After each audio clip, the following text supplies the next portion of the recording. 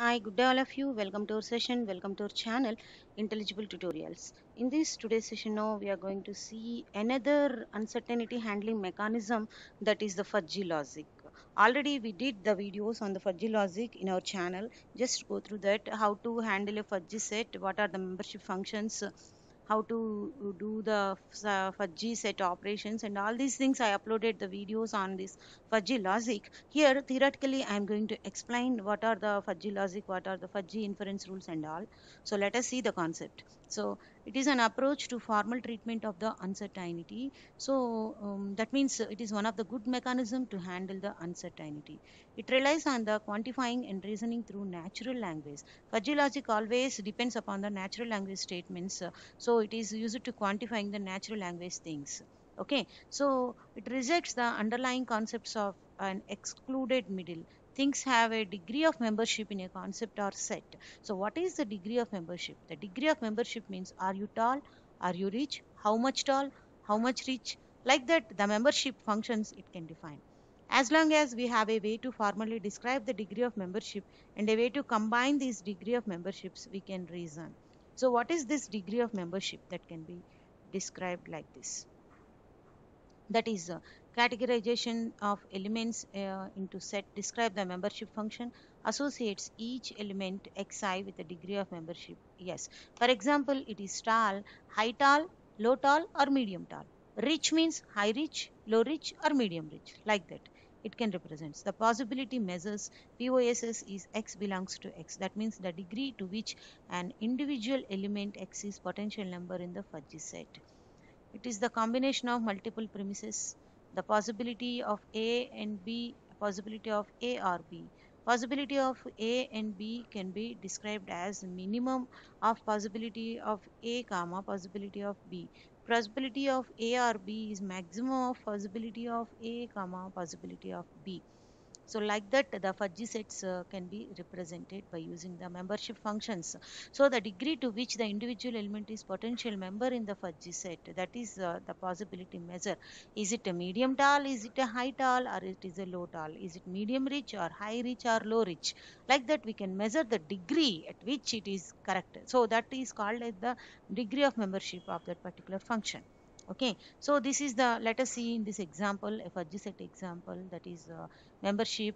This membership, it is a tall, short and medium. Okay, so membership it is, so medium and tall it can be described as. So 150, that is in between 150 to 200, that lies is the medium, and from between 150 to 200 the tall will start, and as well as the short also will fall under 150 to 200, like this. So this is your fudgy set. In between 150 to 200 we are having the fudgy set of the height.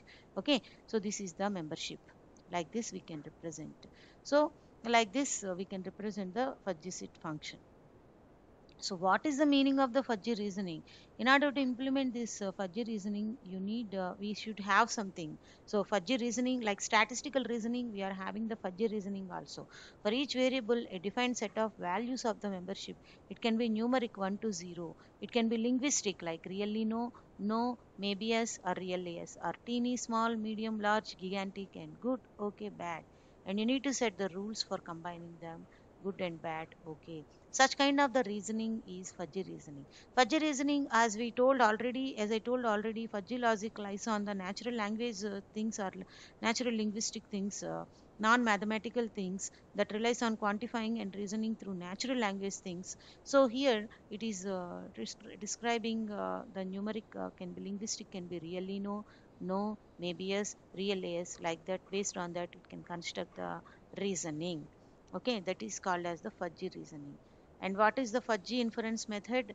The fudgy inference method combine the evidence across the rules. Possibility of B on A is equal to minimum of 1 comma 1 minus possibility of A plus 1 possibility of B. It can be enumerated and calculated.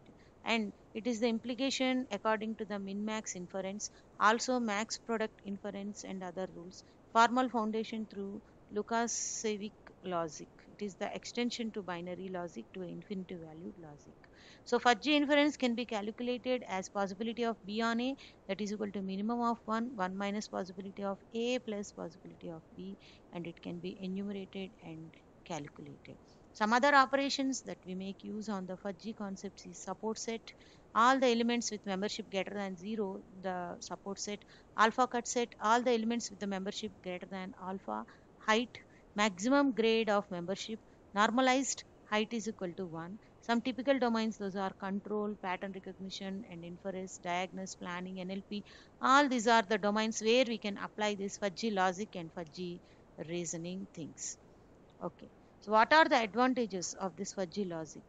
It is one of the general theorem of the uncertainty, and it has wide applicability and many number of the real world applications and natural use of vagueness and empirical concepts.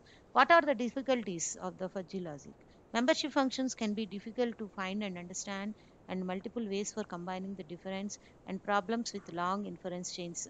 How the problems with certainty factors and Dempster-Shaffer theories we have observed here also the same kind of the problem, that is problems with long inference chains. Okay, so all these are the problems with this fudgy logic. So what is the fudgy logic?